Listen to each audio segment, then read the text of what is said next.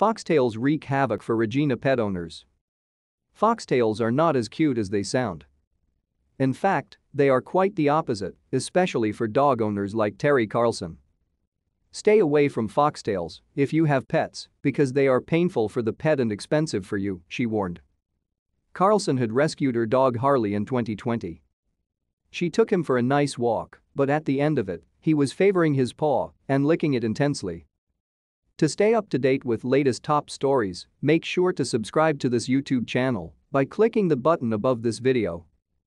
When she brought him to the vet, they thought it was just a cut, and since Harley doesn't particularly like people touching his paws, they didn't think anything of it until after the antibiotics didn't work and he still favored his paw. A second trip to the vet, and upon closer inspection, they found Harley had attracted a foxtail, a barbed weed that sticks to fur.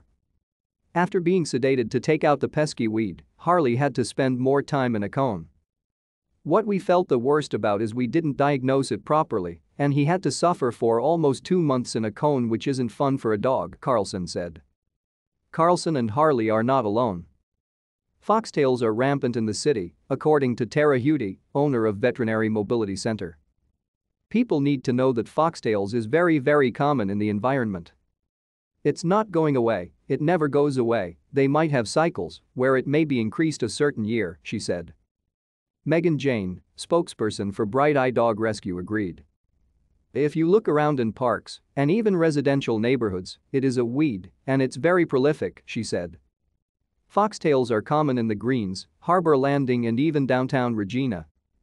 While antibiotics can't cure them, it can still be a process for you and your pet.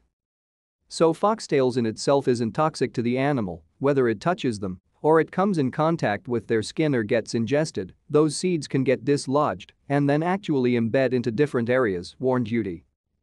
It's a summer grass, so very common, very easy to spread. The tricky thing about foxtail weed is the seed heads are actually barbed, so they are designed not only to catch onto things and hold onto them, but also to burrow in, added Jane. Vets in Regina said they see cases of foxtails daily because the weeds spread and thrive in the heat. While there is no prevention per se, the consensus is to stay diligent when walking pets. Be aware of what it looks like and its presence as you are going out in the environment and walking your dog, cautioned Judy. More than that, make sure you check them at the end of a walk, a lesson Carlson preaches. If you are walking your dog and you see foxtails, go the other way and always check them at the end of a walk. If you can get a foxtail out of your pet with tweezers, definitely try, but if the whole thing doesn't come out or it is in an animal's mouth, best practice is a trip to the vet to prevent infection or further complications. Finally, Jane said to know what the signs are and to watch for them.